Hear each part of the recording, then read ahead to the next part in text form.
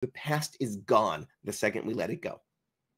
And so can I, in my totality, be who I am? And so integrity, people say it's important to be integrous. Well, integrity is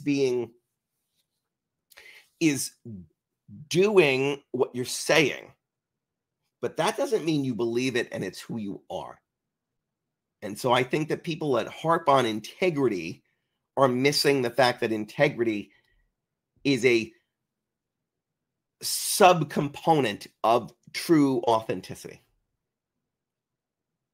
That's what I think about authenticity. And so, I love acronyms.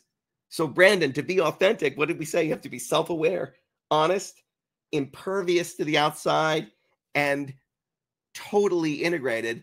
You have to be shit. You have to be shit, Brandon, to be authentic.